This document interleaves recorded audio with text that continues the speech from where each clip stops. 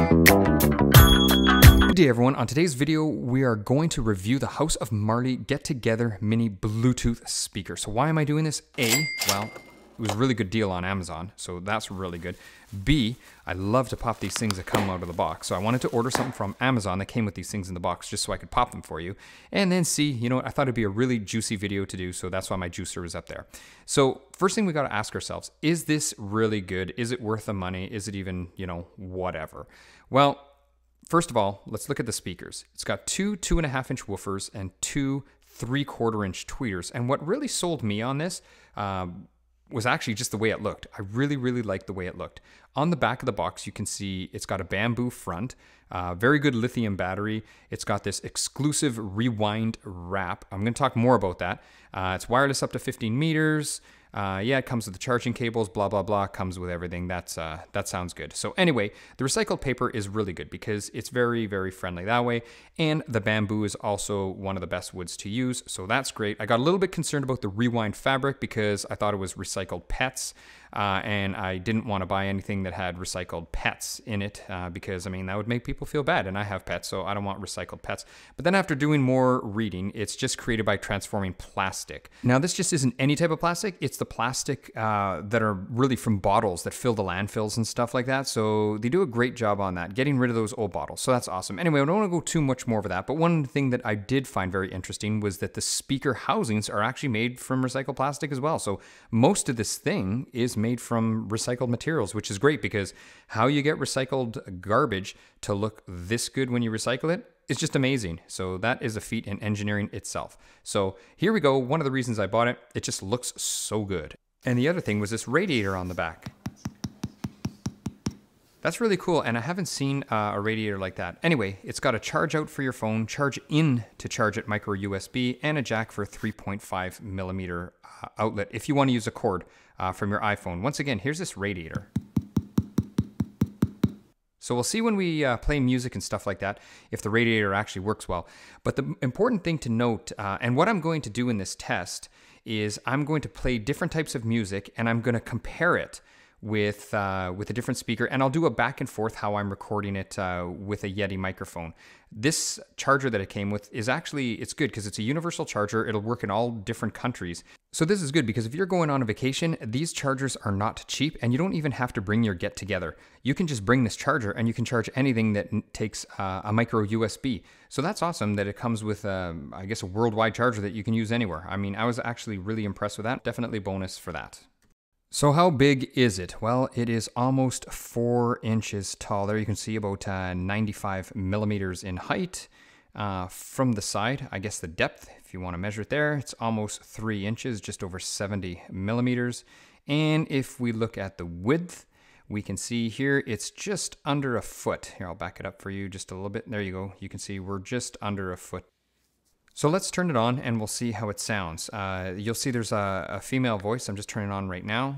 Powering on. Ready to pair. And you can see that blue light there. It's on all the time when it's paired. The blue light will stay on all the time. I'll just shut it off very quickly. Powering off. And I'll plug it in for you and you'll be able to see there's a red light. So here you go, as promised. Just plug in the micro USB into the rear here and you will see, presto changeo, there is the red light. And you can actually play it while it's being plugged in, so your battery will obviously last longer, and then you would just have the blue light and the red light together. So now what I'm gonna do is I'm just gonna demo it for you. I'll turn it on, and then what I'm gonna do is I'm gonna go back and forth between another Bluetooth speaker so you can hear the difference. Powering on. So I've just turned it on. So what I'm gonna do is, like I said, I got another speaker here. This one is just a red, I don't know even the model of it, but anyway, it's a Bluetooth speaker and it's a little bit smaller. And what I want you to do is hear the difference. So I will go back and forth between different types of music, recording with the Yeti microphone, and you be the judge for yourself.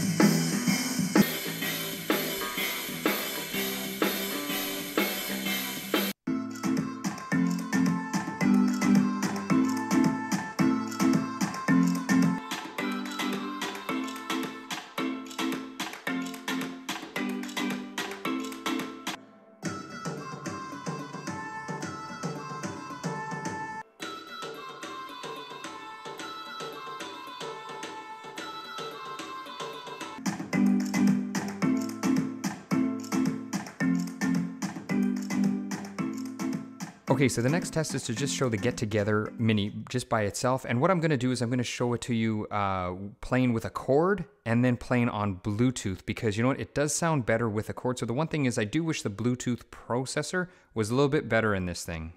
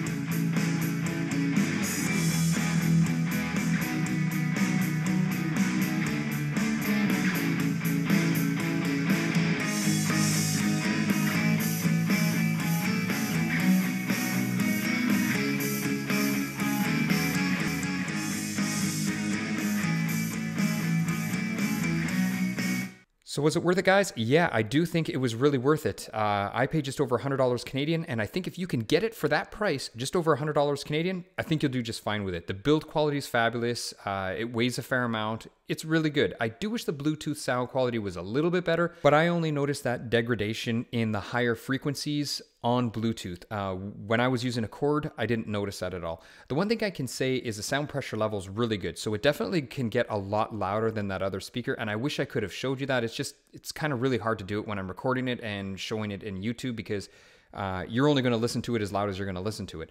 So that's the problem we run into there. But in terms of sound quality, hopefully you guys can get a good A/B comparison. I just wanted to show you that. Now my approval rating, 76%, and it's basically because of the Bluetooth. I just wish it sounded better on the Bluetooth. I think there's room for improvement. But if you can get it for what I paid, or just over, like I said, just over $100 Canadian, then I think it's a deal. I think you're definitely not overpaying for it.